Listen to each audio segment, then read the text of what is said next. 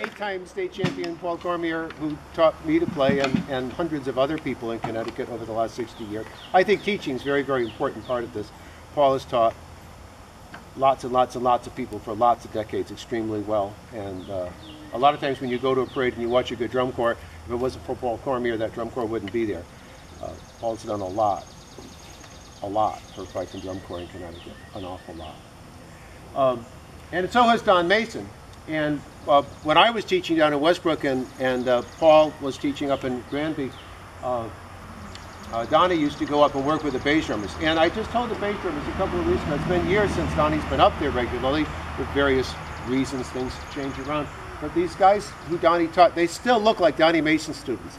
They're always on time, they always play well, they always try their hardest, they're always proud of that. They're excellent, they're just excellent. And whenever Donnie teaches people, Donnie has such a beautiful attitude. I started to play with Donnie in 1973, and I played with him a lot of times since then.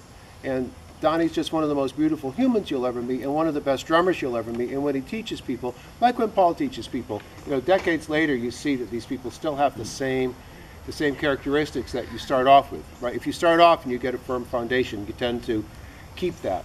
So these are two of the most important drummers around. And so for these guys tonight from the Marquis to get to play and perform a little bit with Donnie again, it's a big deal. And of course they did last week at the music camp too. So that's something that I'm thinking about. So we'll put Daddy in the hand so let's just try. We'll do it twice through. Pipes up. I'll just go 1, 2, 3, 4 so we're not controversial. Okay, here we go. Yeah, padding.